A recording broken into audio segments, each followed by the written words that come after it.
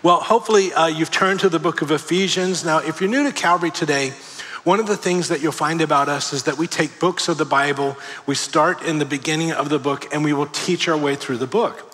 So we've been working our way through the book of Ephesians on Sunday morning, and we've come to Ephesians chapter 5. And so we started last week, and we came to a certain part in Ephesians chapter 5, and I mentioned I wanted to piggyback on that this week and just take it one step further. So we're going to do that today.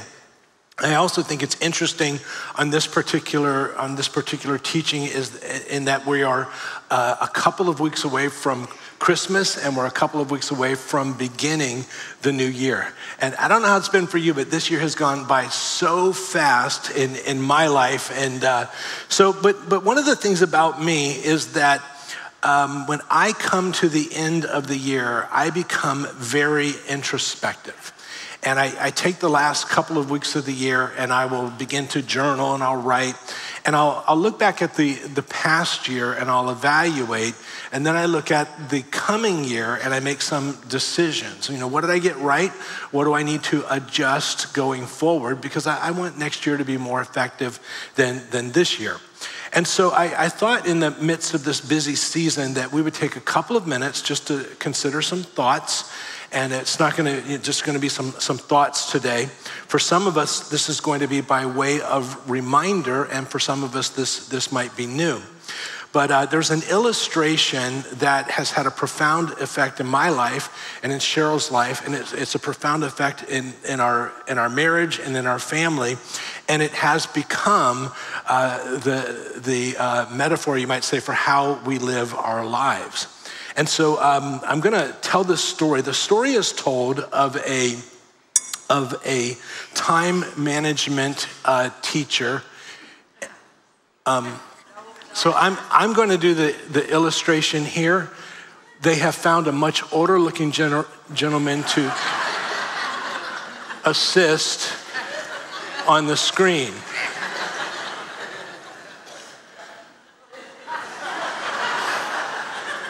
He's over there too. I don't know how it is for you, but I look in the mirror and I go, you still got it. But I see a picture and I'm like, Cheryl, call assisted living. Have you had that experience? Well, if you haven't, you will.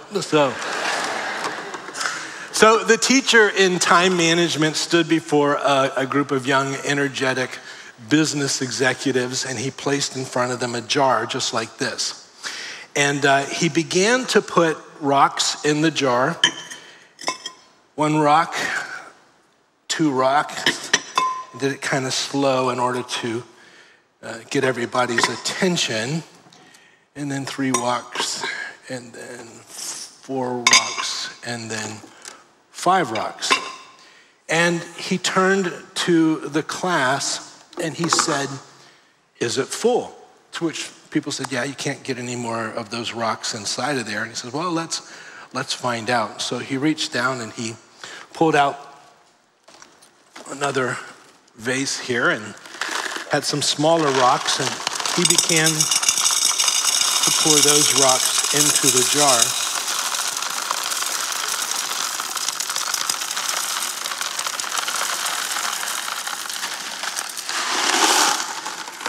And then he looked at the class and he said, is it full now? To which they were kind of on to him and they said, well, probably not. And he said, well, let's find out. So he pulled out a jug of sand and he began to pour the sand into the jar. Is it going down in the front? Okay. All right.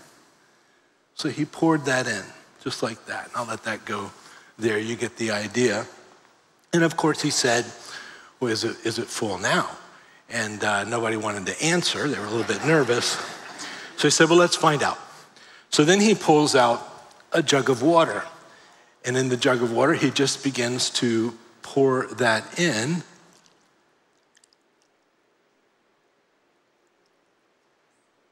There it goes. And it began to fill up just like that. To which he then turned to the class and he said, "Is it full now?" They were afraid to answer, but yes, it's full now, it's full now. And then he turned to the class and he said, "So what's the moral of the story?" To which one young, energetic business executive said, "No matter how busy you are," he's teaching on time management, "no matter how busy you are, you can always get more in." To which he said, no, you've missed the point. The point isn't that you can always get more in. The point is simply this. If you don't put the big rocks in first, they're not going to go in at all. You gotta put the big rocks in first. So he began to explain that the big rocks represent the important things in life. The big rocks, the big things in life. And if you don't put those things in first, they're not gonna go in at all. So for Cheryl and I, this has become a metaphor for how we live life. You know, many people go through life and they don't decide up front what the big rocks are going to be in their life and then make a conscious decision to make sure that those things go in first. And so we look on at the world and we see marriages disintegrating, children rebelling, and families falling apart. And we realize that for many people, although they've done life, they never decided what the important things are, the big rocks, and they didn't put those things in first. So if you were to come over to our house, and just to show you how important this metaphor is, if you were to come over to our house on the next to our table, there's gonna be a picture, there it is. We have this jar and we call that the big rocks. And the big rocks are there to remind us that if we're going to live life effectively, we have to put the big rocks in first. So we're constantly asking, are we putting the big rocks in first? So this is, again, has become the metaphor for how we do life. So I thought that as this year comes to a close and we come to the beginning of a new year, that maybe we would take a few minutes today and consider, and then maybe evaluate and make sure that we're putting the big rocks, the important things into our life first. Because if we don't put those things in first, they'll never get into our lives. So we're gonna call this the big rocks. So as a metaphor for life, a couple of things that we're going to notice. This is not on your outline, but did you notice that I could only get 6 rocks in there? The truth is you can't get 10 or 15 or 30 big rocks in your life, important things. You might be able to get 6, 7, maybe 8, but you can't get 15. There's not that many big rocks and you don't have enough space in your life for that many. The other thing that I hope that you noticed is that the rocks didn't get in there by themselves. I had to intentionally put those in. They don't just hop in by themselves. It doesn't just happen. So to get the big rocks in my life, the important things, I'm going to have to decide what the important things are, the big rocks in my life, and I'm going to have to intentionally decide to put those things in first, because if they don't go in first, it's gonna fill up with everything else and they're not gonna get in there at all. Sadly, again, most people never decide what the big rocks are in their life and they don't consciously decide to put those things in. There was a tract that used to go around. It was called The Tyranny of the Urgent.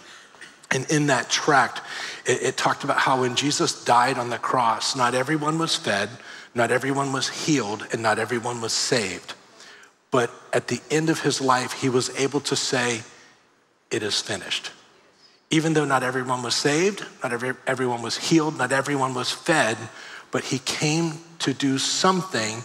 He got that accomplished, and he was able to say, "It is finished." He knew what his life was about, and knowing what your life is about also helps you know what your life is not about.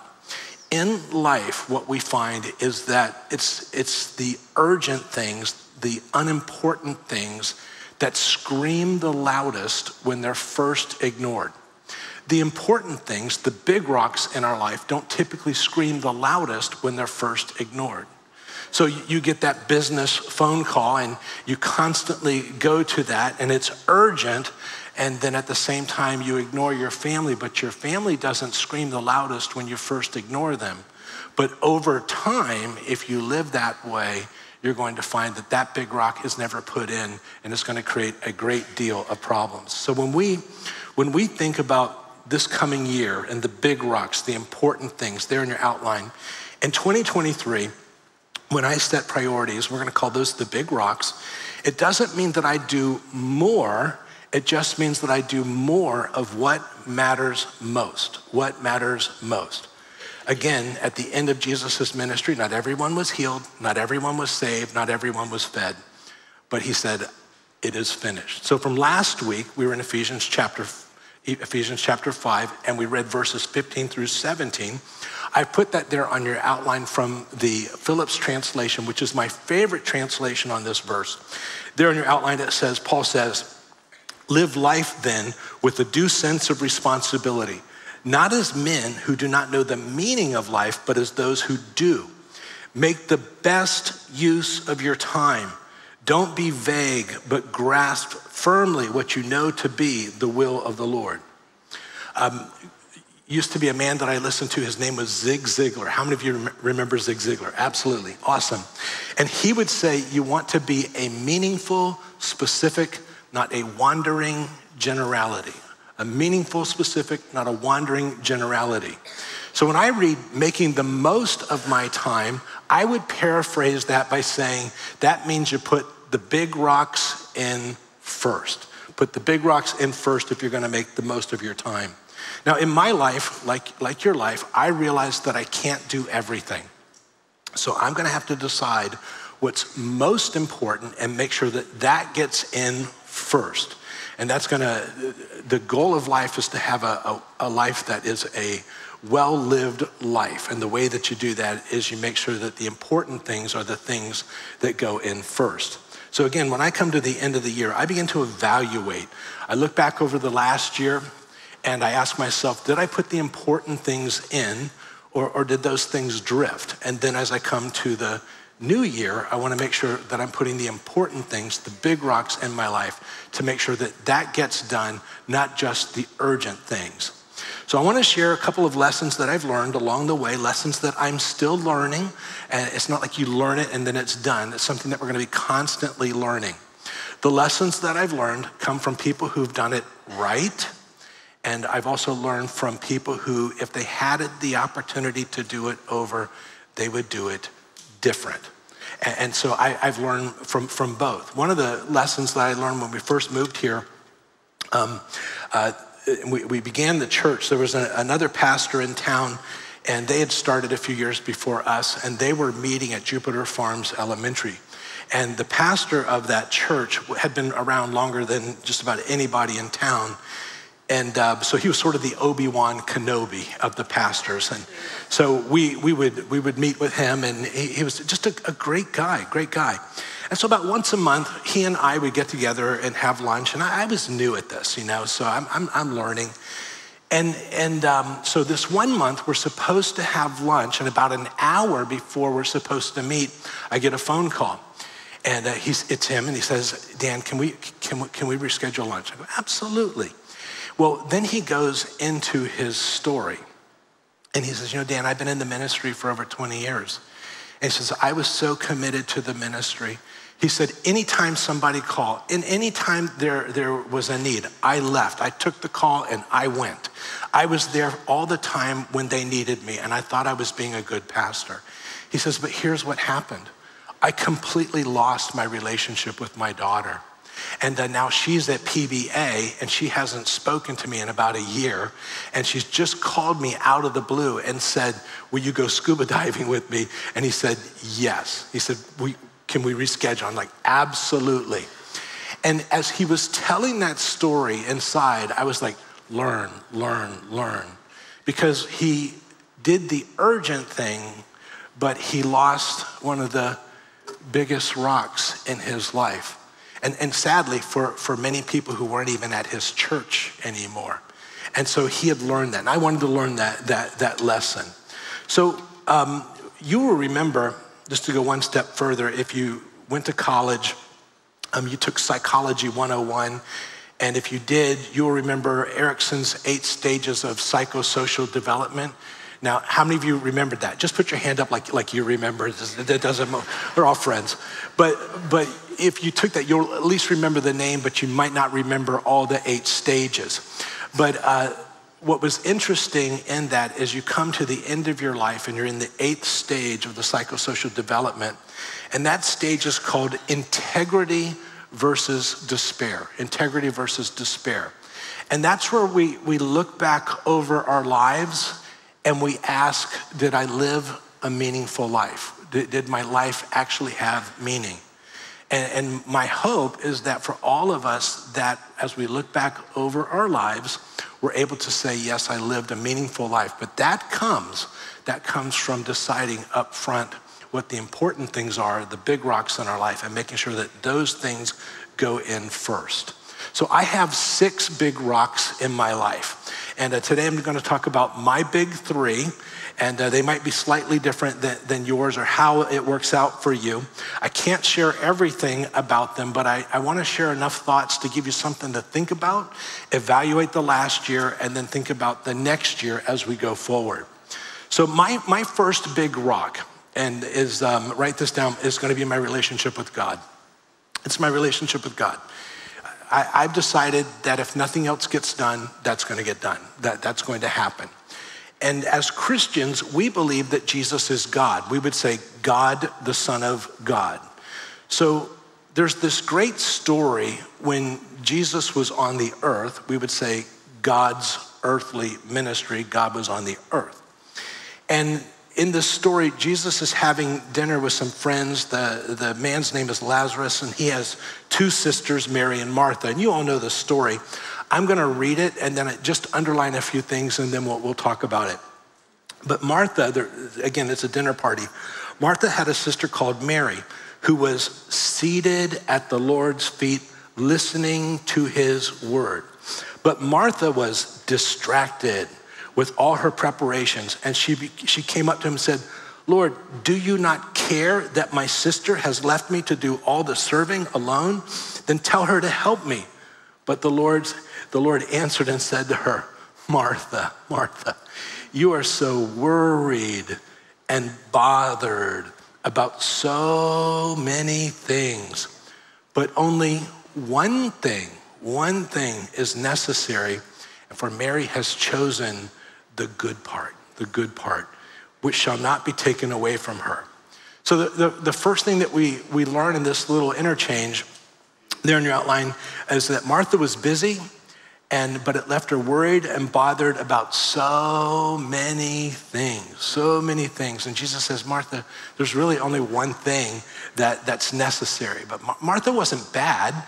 She was a believer, but she just never got around to deciding what the big rock was going to be in her life.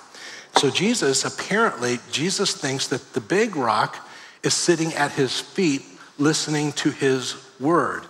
And he says that's the only thing that's really necessary. I would say it's certainly the most important thing. And you notice the result. Martha's distracted, she's worried, she's bothered. It says by so many things. Mary, on the other hand, doesn't seem to be bothered or worried or distracted. She's listening to his word, which is the big rock that she had chosen. Now, when I see Mary, and she's not bothered, distracted, by so many things, it reminds me of one of my life verses. And this is a verse you want to make a memory verse for you. And it's Psalm 119, 165. And here's what it says. It says, great peace have they which love thy law. We would say God's word. They love God's word. And nothing shall offend them. Nothing shall offend them. Now, when it says great peace, would you say that we live in a world where people are really just stressed out? What about this? This is probably crazy for me to even bring up, but it says that nothing will offend them. Would you say that we live in a world where there are some people who are offended about everything all the time? They're just constantly, they wake up offended, they go to bed offended, they're just offended. which you understand in the world, but it's sad when it's believers. It's sad when it's believers, but there's something about his word that brings great peace. I pastored in Ohio. This is not part of my notes, so I'm entering into dangerous territory here. But people would call the church and they'd be so stressed out. I got to talk to somebody right now. And we'd say, listen, we can't meet with you right now. Go spend time, read your Bible for an hour, give us a call back. They'd call us back. No, I'm doing better. I got peace. There's something about God's word that just brings peace. So if you ever meet a believer like Martha, who's worried, bothered, distracted, easily offended, the antidote is his word. When I meet somebody like that, I know they're not spending time in his word. And so Jesus says only one thing is necessary. And this is the part that many people miss. Write this down. Mary's big rock was sitting at the Lord's feet listening. And Jesus tells us that Mary chose the good part. She sat at his feet listening to his word. She had peace. Martha was a believer. She wasn't bad, but she was just stressed. Listening to his word, sitting at his feet was not her priority. You know, the interesting thing or the good thing is that they had to wait for Jesus to show up at a dinner party for them to sit at his feet and listen to his word. But you and I have his word. And we can sit at his feet every day in his word and let that word have its effect in our life. So here's how it works out for me.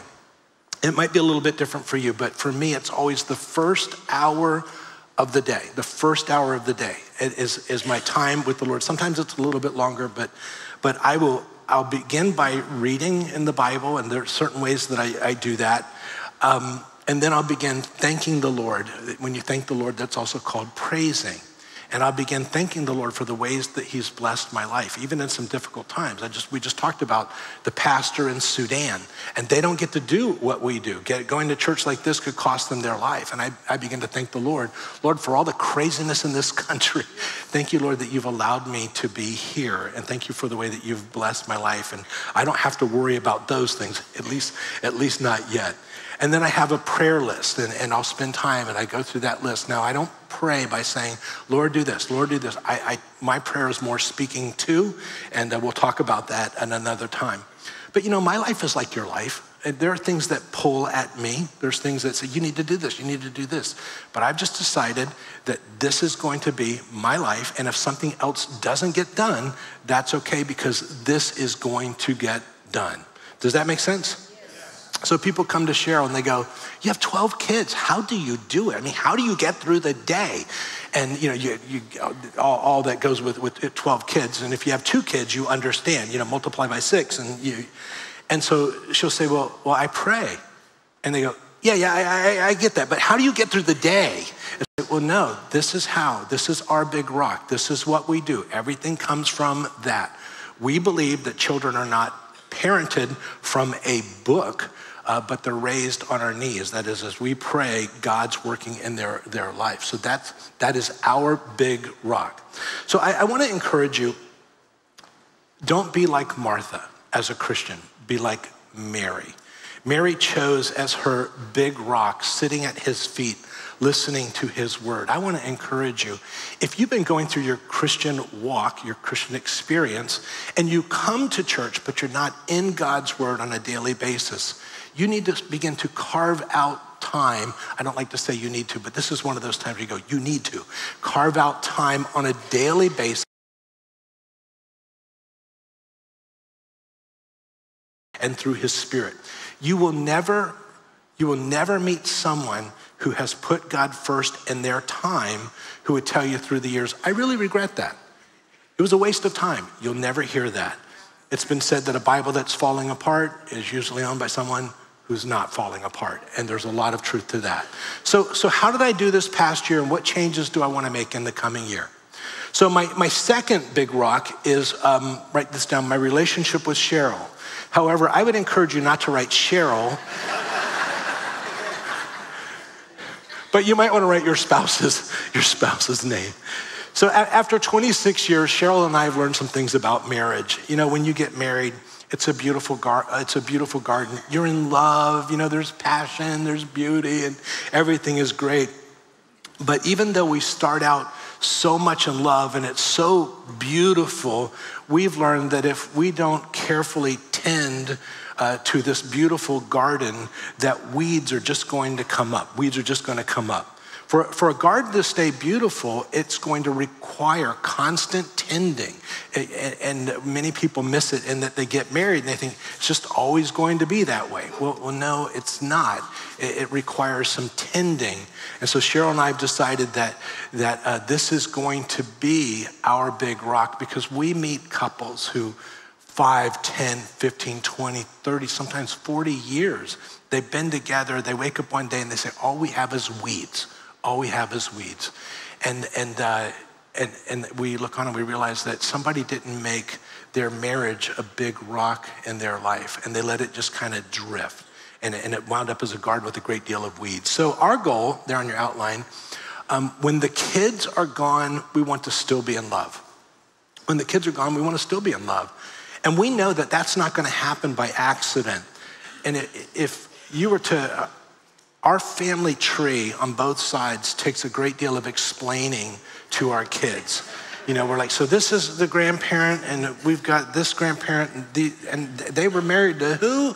And how did they become grandparents? And, you know, so we have 5 sets of grandparents. So, you know, you do the math. So so we don't come from a very strong family background, but we realized that when we got married, we knew what we didn't want. We knew where we didn't want to wind up. But knowing what you don't want isn't the same thing as knowing what you do want. You see, driving forward with knowing what you don't want is sort of like driving forward with your focus in the rearview mirror.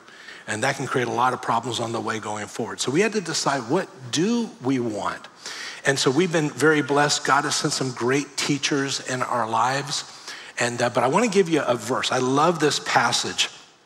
And it comes from Proverbs, and it says, let your fountain be blessed. Let your fountain be blessed. God wants to see you blessed. And rejoice in the wife of your youth. Now, did you notice after that there's a ...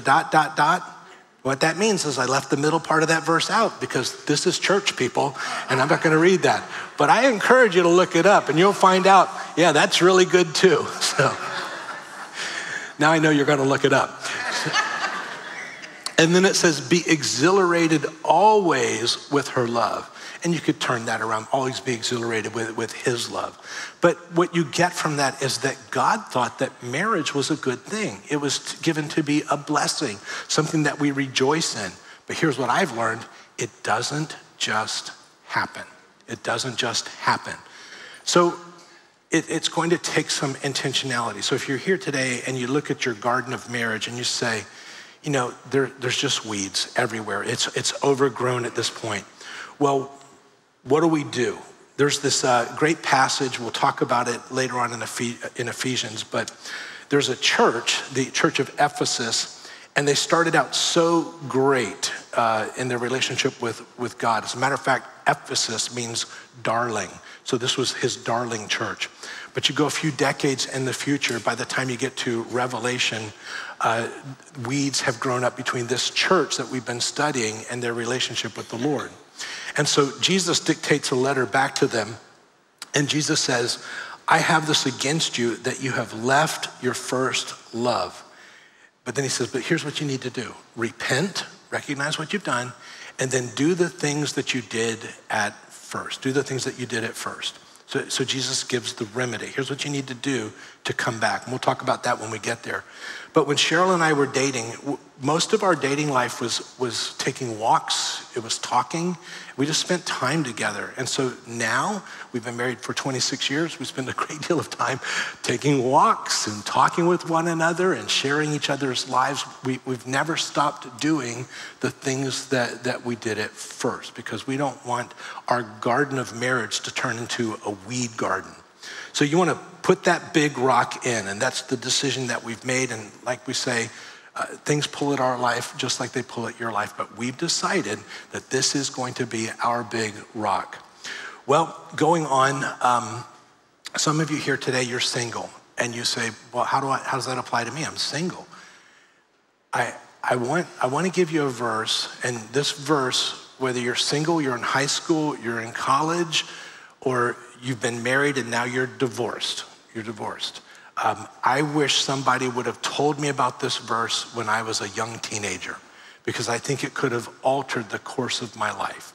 It comes from the book of Proverbs. In Proverbs 31:12, it says, and this is for all the singles, she does him good and not evil, and you want to underline, all the days of her life, all the days of her life. Now you can change that and say, he does her good all the days of his life. Did you notice it didn't say when they get married? It says all the days of her life, all the days of his life. You see, I grew up in an environment that said when you get married, you're going to be good and faithful to your spouse all the days of your life. And we all get that. But that's not what it says. It says that we're good to our future spouse, we're good to our spouse all the days of our life. And so what does that mean? Well, if you're going to be good to your future spouse, if you're divorced at this point, there's a good chance you're probably going to get married in the future. So we can't go back, but we can say at this point here, from this point on, I'm going to be good to my future spouse all the days of my life. So one of the ways that you can be good to your future spouse is say that I'm going to be good to my future spouse all the days of my life with my morality. And if you do that, I want you to know that your future spouse will be so grateful that you were good to them even before you married them. They will be grateful for that. You can be good to your future spouse all the days of your life by thinking about what do you need to know to be married. Somebody's got to do laundry and cooking and manage the checkbook and all of those things. Those are great skills. Be good to your spouse all the day. Learn the things that you need to know, men and women, for when you're married. Be good to your spouse all the days of your life. Does that make sense? Yes. And sadly, I wish somebody would have told me that when I was a young teenager, because I think my life would have been different. Well, so I have to ask myself, how did I do this year in that area? Am I closer to my spouse? Is our garden still a beautiful garden in our marriage, or have some weeds come up? And if weeds are coming up, what do I need to do to begin to change that? Let this be a big rock. Let this be a big rock in your life.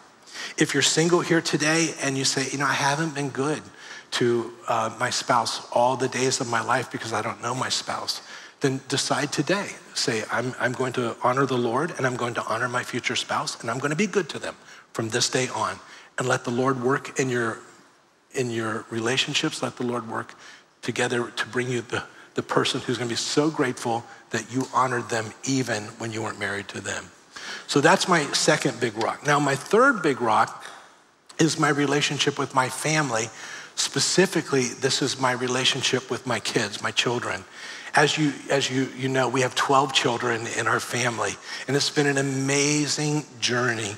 And I've learned firsthand that they really do grow up so fast. Anybody else learn that lesson? Yeah, it happens so fast. So moms, if you got that toddler running around and you're going, how long? Oh, there'll come a day then you'll wish for those days back. It happens very fast. So in our family, when we think about our children, if you look at Cheryl's family of origin and my family of origin, growing up, we have in our respective families almost no good shared memories whatsoever. So we have very little connection with the rest of our family. So my sister calls me probably twice a year, and she'll always say something like this: do you know the only time we ever talk is when there's a crisis in the family and we have to fix it? It's the only time that we talk. And the reason being is we had no common shared good memories when we were kids. We lived in the same house, but there was no family unit to speak of, so to speak. My Cheryl, on her side of the family, there's no bond with the brothers and her brother and sister in that our kids have first cousins that they've never met. First cousins they've never met. So there's like no connection whatsoever. And nobody's saying, we need to get everybody together. And that came from how they did family all those years ago, so that when they grew up, they're just like, we have no connection. We don't keep in touch at all. So we see families where the kids grow up kids turn 18 and whatever was going on in the family, they go, I'm just done. I'm done with this, and off they go. And sometimes it takes years to come back and repair the relationship. So in our family, our goal, write this down, is when our kids grow up, they would still want to be with us and with each other. They'd still want to be with us and with each other. So we've been intentional in our family to make sure that they have those common shared memories growing up. So we've made some decisions. As our kids were growing up, we always went camping. And we bought a pontoon boat. And if this church thing ever ends, I'm gonna sell campers and pontoon boats because you need them, because they are awesome. And then we all got our black belts together, and so that was kind of a cool thing. But you know what I've never done with my kids, not one time ever, is I've never taken them to Disney. I never took them. And part of the reason is because we realized that we could camp and go boating all year for less than what it would cost to take my family of 12 kids to Disney for a full week. So we've never done that. Now, there's another reason. I am a crazy conspiracy theorist. Now, I'm not a conspiracy theorist. I'm a crazy conspiracy theorist. So there are reasons why I've never gone to Disney. But that's a story for another day. So.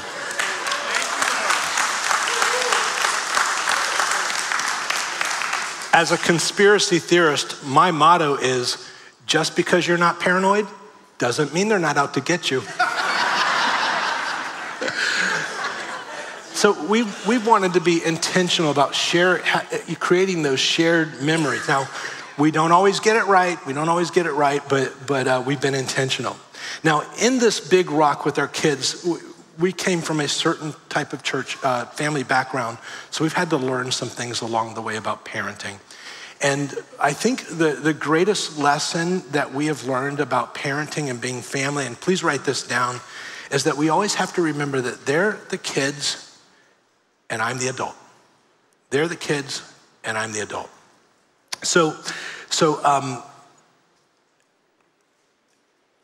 there was this one time we went on vacation, and we were creating all of these shared, connections and all of that. We spent a truckload of money.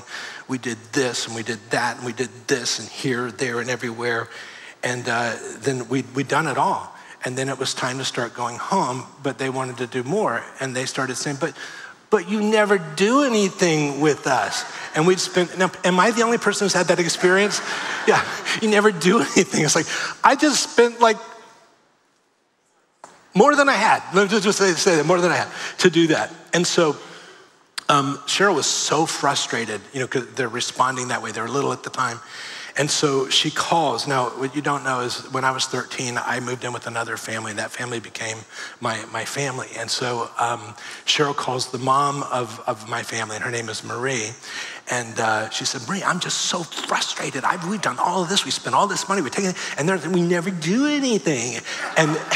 And Marie laughed, and she said, Cheryl, don't you know what the Bible says? Don't you know what the Bible says? And she gave us the single best parenting verse in the whole Bible, and it wasn't even meant to talk about parenting. Paul the Apostle is speaking in 1 Corinthians 13, and here's what he says. He says, when I was a child, I talked like a child. I thought like a child. I reasoned like a child. But when I became a man, I put childish things away. Do you know why your kids do those crazy, stupid things that just annoy you? You wanna know why? Because they're kids. And that's how they think. That's how they think. So quick story, in our family, Avery Joy is now 16 years of age. When Avery was 5 years of age, she was learning how to write her name. We always homeschooled back in those days. And so we had this black Suburban, and Avery learned how to spell her name, and so she goes outside to my black Suburban, and I don't know if it was a rock or a screwdriver or what, but she carved her name. You can just, and it was down to the metal and then a little bit further in on that. She was so proud, but here's the thing. She spelled her name, she wrote it out, but she wrote it out backwards. So So I come home and I see this, she's written her name, it's all backwards, and I'm livid. And I'm like, Avery Joy Plourde. That's when you know that you're really in trouble. You get all three names. Avery Joy Plourde, what have you done? And I'm like, Avery Joy, you're already homeschooled, so everybody thinks you're unsocialized, and now you wrote your name backwards, so they're all gonna think I can't even teach you which way to write your name. Left to right, get it right. Well, that's not really how I handled that situation, but I don't always get it right. But you know what I'm glad about? I'm glad I learned the verse that they're children, because it made perfect sense to her. And here's why. On that day, I chose my relationship with my daughter over the car that I don't even have anymore. I still have her, but I don't have that car. But she thought like a child, and we still see that car driving around every once in a while. We used to have that car. It's still going, by the way. So Cheryl and I have learned that if we use anger, and some people use hysterical anger, they can get results from their kids right now. But when you do that, you are destroying your future relationship with your children. It destroys it, absolutely destroys it. So the question that we ask ourselves and our family as we think through, if we do family like this, what will it look like in 20 years? What will it look like in 20 years?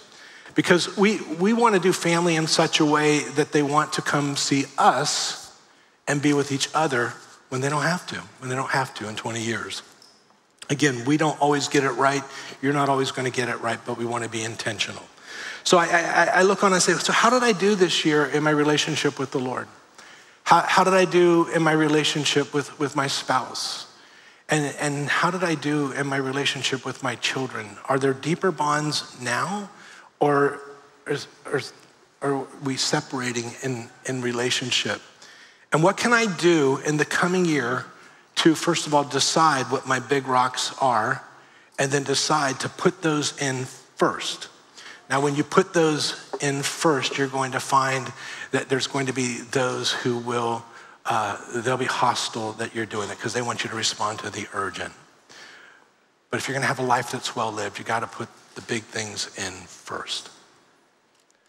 There at the end of let me just give you quick, the areas of big rocks that you can think through: spiritual, relationships, intellectual, physical, career, financial. Those are the things that you wanna think through. But at the end of our life, we're gonna stand before the Lord, and this is what I wanna hear for my life there in your outline. His Lord said unto him, well done, good and faithful servant. And that comes from putting the big things, the important things in first, not giving your life to the urgent things that won't be there in several years. Did you find that interesting today? Good. Take this and think it through. Let's go ahead and close in prayer. Father, thank you so much for your word. Thank you for your spirit. Thank you for how practical Ephesians has become. And Lord, help us to go forward with a life that's intentional, not a life that just responds to the urgent all the time. Help us, Lord, to discern what our big rocks are going to be, and help us decide how we're going to put those in first and live it out. I pray, God, that you keep us till we meet again. It's in Jesus' name that we pray, and all God's people said, amen. God bless you guys.